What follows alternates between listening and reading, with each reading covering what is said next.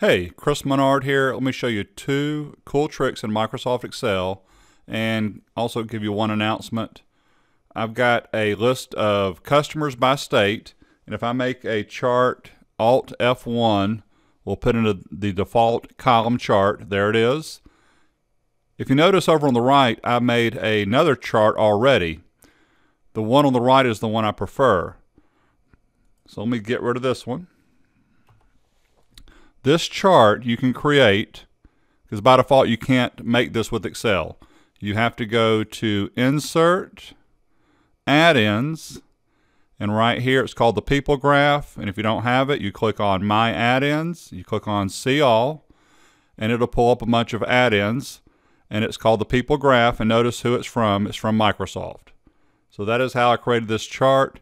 And I can see this being very useful because we're always looking at data by employee, vendor, contractor, state, customers, clients. And watch this. If I change Florida to 300, it immediately updates. I've got 3 people for Florida now. Watch what happens if I make it 50. There you go. So that's tip number 1, is you can go to Insert and pull in add-ins and find different charts. The second tip I've got is when I go to my data, I have several pivot tables in this file. I have a total of 187 records.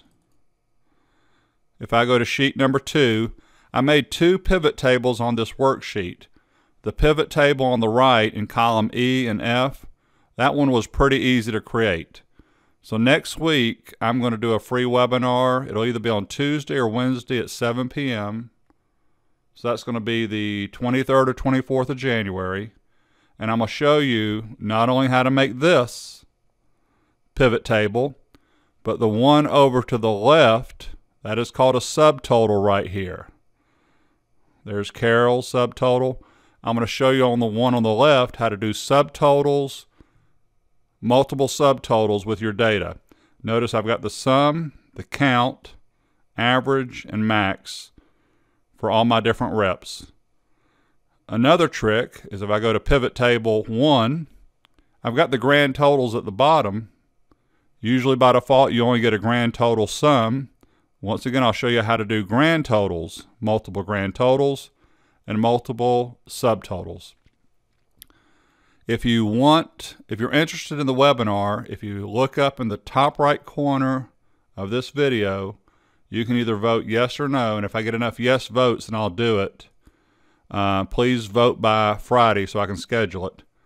One last item, and this is a cool trick. If I go to File, this Excel file is only 95 KB.